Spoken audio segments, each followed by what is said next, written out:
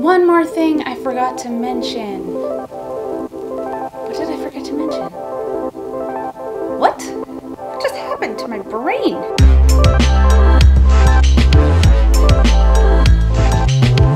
Hey there, welcome to my channel, or welcome back to my channel. Today I'm going to be doing a little mini review on the Natasha Denona Love Glow Cheek Palette. I got this off of Sephora's website pretty much the day it launched because I absolutely wanted it, so I got it. I have to say I didn't read pretty much the description, so I was expecting a cream blush in here, which there's not. So let me tell you a little bit about the powders. Actually, before I tell you about the powders inside, I have been testing this out for a week. I know it looks like a lot, but I demoed it on film. Skip to whatever time is on the screen to go see the demo if you want to see that instead of listening to me talk. So let's talk about the powders. And the one not powder is called the Glow Cream Base. It is not a cream blush. I was thinking there was going to be a cream blush in here only because I have the Bloom palette, and the Bloom palette has a cream blush and a glow cream base, so my fault. I should have read the description and realized there's no cream blush. So I was kind of disappointed right off the bat when there was none of that in here. So this is a very waxy formula. In the Bloom palette, it's much lighter, so I can use it kind of as a light highlight or a very light blush. It is very emollient, is the word I heard people use a lot. But to me, it just feels kind of like waxy and thick. If you're not very careful, it does lift up your foundation underneath. And as you can see in the demo, I just went ham and put it everywhere. So obviously you don't have to do that. You could be a little bit more specific on where you want it. I used the L'Oreal blending sponge, which I'm testing out, so I'm not quite used to the shape yet. I usually use the Eco Tools one or the Real Techniques one. So this was a little bit bigger and I kind of got it all over my cheeks. That aside, it's an okay color. It seems like a much more toned down version of the Bloom cream blush. I'll show comparison swatches at the end if you'd like to see that. So I was a little disappointed in that, only because my stupidity, I was hoping there was a cream blush. So the next thing under this little flap, which is to protect the glow cream base, which I still get powder in it anyway because this powder is in there. So if you're using this powder, you're gonna have powder kick back into here, which, why? Whatever. Minor detail. So I already have powder all in there. But anyway, the Super Glow here is more of a orangey pink. So when you put these two together, you get a very NARS Orgasm feel to it. You know that blush? Sure you know that blush.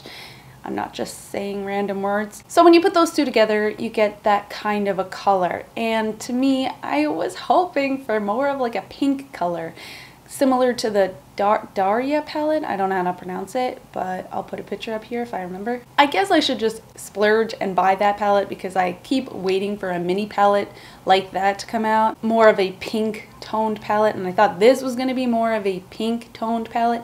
It's still more of a coral raspberry toned palette. Maybe for someone with deeper skin, it might be very pink because this powder, which I'll talk about next, is very pink.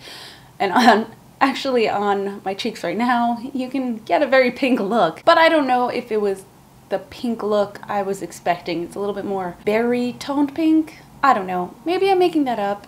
We'll see what the video looks like because I've never seen it on film. Moving on, the diamond powder. As you can see, I don't know if you could tell in the pan how kind of chunky and glazed over that looks, almost like hard pan. So I use a really dense brush with this to try and pick up more of the pink pigment because I want the pink to show up.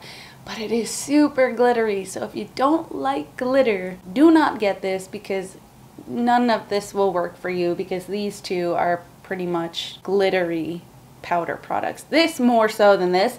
This is very, very tiny specks of gold glitter. This is more of a silver chunky glitter. You could tell it's glitter. I mean, it is smooth, but it's also chunky. Does that make sense?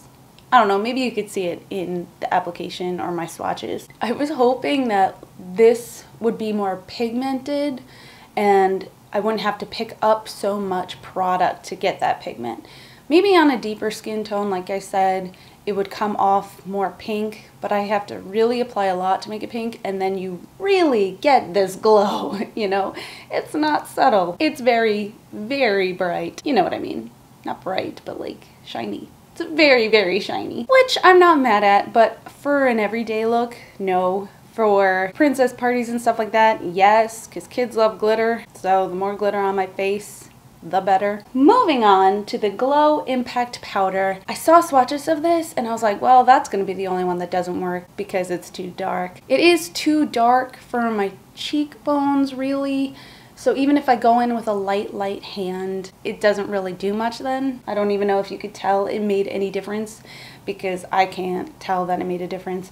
So this to me is kind of a dud. I could use it in the inner corner, which I've done, but at the same time, that's a whole lot of pan that I'm probably not going to go through, which is kind of a waste for me. But like I said, on a deeper skin tone, that's going to look amazing, especially if you can build it up without getting the undercast, the base color. I don't know, even if you get the base color and you are darker than me, which I look pretty darn white right now. I guess I haven't gotten any color in the past year or two, so I'm kind of vampire status right now. So this is just too dark for me. Overall, my thoughts are still not solidified. I love it and I hate it. I'm kind of in the middle on it. Like I said, I was disappointed right away because I thought this was going to be a cream blush. It's not, so if you're expecting that, don't. I already own NARS Orgasm Blush, so I don't need something that's gonna make the same combination. I could wear this on its own and it looks just fine, but it's also kind of like a really toned down version of the Bloom palette, like I said. So do I really need this? No. Is it fun because it's got super pink shiny glitter and I'm like blinging to the gods in space? Yeah, it's fun. Do I think it's worth the money? For me? No. Maybe for someone else who can see themselves wearing this look on a day-to-day basis, then this might be worth it to you because these powders are exceptional. It's a really good product and it does last a pretty good amount. I've worn this all day and it pretty much stays put. Like I said, my only real big issues is application. So sometimes the Glow Cream base acts a little funny and finicky, so you can't build it up too much, otherwise it gets like patchy and pulls up in weird spots. And you really have to buff in, what is that called? The diamond powder to kind of diffuse that chunky glitter look. So when you buff it into the skin, you are gonna get a supermodel glow, and it is called the Love Glow Cheek Palette, so you will glow. So if that's what you're into, then this might be something you want to check out. For me, I should just splurge and get the Darya palette because that's what I keep hoping these mini palettes are going to be. And that aside, I do love the Bloom palette. I love the cream blush formula. I really wish she would come out with more of that, because that I would eat up in a second. I don't think we need any more diamond powders. No one's asking for it. I think we have enough on the market. If you want something super shiny, you have plenty in all the palettes she's come up with. It's not like a formula we need more of, especially since the base color doesn't really show through as much. Overall, is it a beautiful palette? Yes. Will I keep it? I don't know. I'm gonna still play with it. I hate returning things. I really, really hate returning things because it's just gonna go in the trash, and that to me is horrific. That products can be wasted. I don't know if I could donate that only because of the cream product in it. But anyway, that's my thoughts on the palette. As you can see, it is a glow. So it's just glowy. I don't know how to describe it. Those are my thoughts on the palette. Let me know if you picked it up below. I didn't get the eyeshadow palette. I wanted to see looks and swatches of it first, and I'm kind of nervous about the red eyeshadows only because I have very sensitive eyes.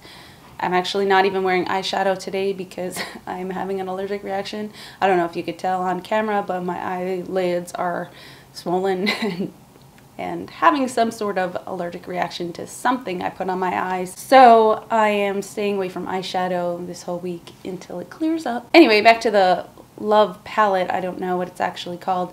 It looks beautiful, but am I really going to wear reds and pinks on my eyes? Like, I'm pretty pale. I think I might look sick. I do love that one side column of the purples and the silver. Like, that I wish was its own separate palette because I would buy it right up. So I didn't pick up the palette or the lip glosses because $26 I think for a lip gloss is kind of bogus to me. Maybe one day when I'm real bougie and I have the money to just spend on lip gloss, yeah, hell, why not? And if you do, go for it. You do you. Like, I'm not telling you what to spend your money on and what not to spend your money on. Like, it's your money, not mine. But for me, that just seemed a little expensive for lip gloss, so I'm going to stay away from that for now. So, I didn't get the whole collection. I just got that, and to be honest, I've been testing it out for a week, and I'm just not sure this is a look I'm gonna go for very often, so to me, I don't know if it's worth it. If you'd like to see some swatches and some comparisons to the Bloom palette and maybe some other blushes I have, stay tuned, keep on watching, and I'm hoping to be filming more. I finally got a computer to edit. It's been a journey. Let's just say it's been a journey. Anyway, thanks for joining me today, and I hope to see you guys soon. Bye! So I didn't have lipstick on my teeth that entire time. Oh, I didn't! Go me.